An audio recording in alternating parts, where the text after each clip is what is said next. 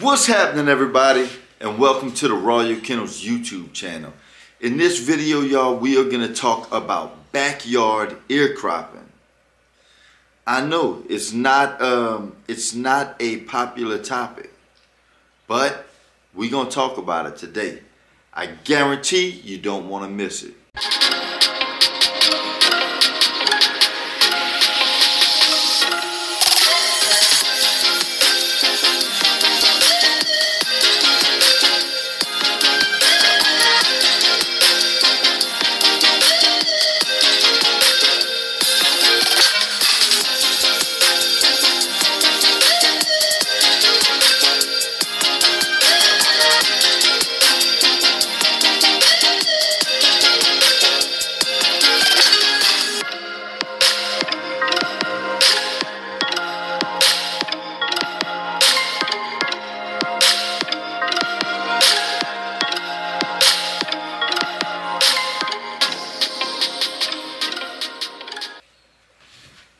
Alright guys, we are back. Today we are going to talk about backyard ear cropping.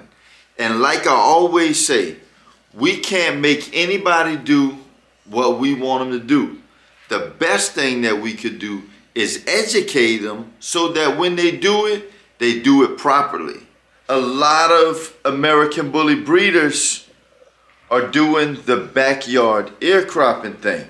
But we all know that American Bullies aren't the only breed that are getting the ear cropping. And when we do them on our dogs, we're doing them for not only a better presentation, but it's also recommended in the standard. It's not a guideline. You don't have to have it cropped, but it is recommended to have that show presence. Also, I don't know if you guys ever experienced this breed with long floppy ears.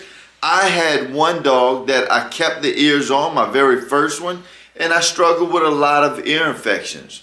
I brought her to the vet on numerous occasions, and the only thing that we can come up with, the type of lifestyle that the dog was living with the floppy ears, it was causing a breeding ground for infections and like mold and yeast in the ear. So in this video, we are not just going to talk about the ear cropping, but if you're going to go to a backyard cropper, like we said, make sure that this is the most professional backyard cropper that you can find. Make sure that he uses clean utensils like fresh razors or fresh shears. Make sure that he's using dissolvable stitches.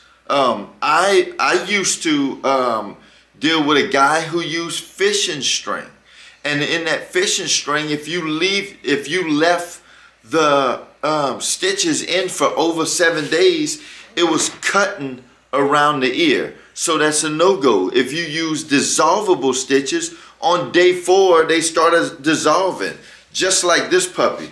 This puppy was cropped Friday. The stitches are popped and the healing process has begun. You know, I've washed these ears already. I've cleaned them up real good. I put the proper medicine. I would recommend everybody, you know, putting Neosporin on it, maybe the first and second day, and then just letting them dry out after. But use somebody who knows what they're doing. Use somebody who has experience. I know back in the day, you know, we all hear stories, or we know of people used to strap the puppy down with no sedative to put your puppy to sleep. You know, make sure that they're clean. Make sure that everything that they're using it for the first time. You know, make sure that the job is done right.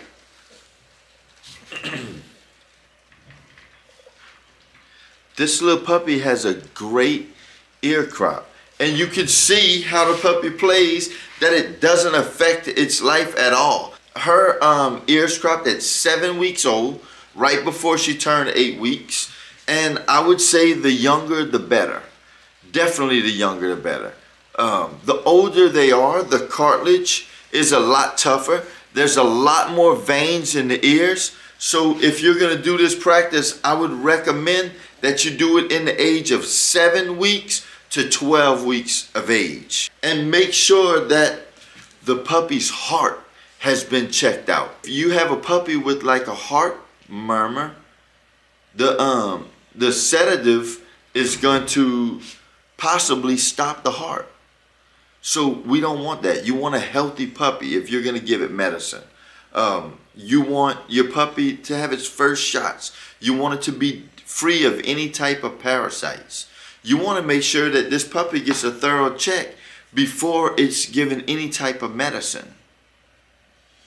So if you're going to do it professionally. Do it at an age to where it's not as harmful for the puppy. We know people are going to do it. I do it. Because look, I'm showing you this puppy. I love the presentation that it gives off.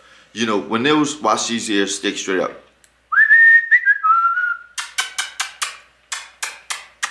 When them ears stick up, she's trying to look back. She's a smart one. Hey, mommy. Hey, mommy. And look, she loves me. Yeah, I've been spending a lot of time with her. And you know, that's one thing. After the crop, you know, you take good care of them. You know, you make sure that they're all right. You know, one thing about when you're doing these cropping, make sure the puppy doesn't eat 12 to 18 hours before its procedure. You know, and you know, a lot of people say, well, if you're gonna do it, why don't you use the vet? Well, a lot of the vets, they still do the practice, but it's not something that they want to do. And a lot of the breeders know that the vets don't want to do it, so they raise the price up super high, and they don't do as good of a job as your breeders. You know how to crop the ear based on its head.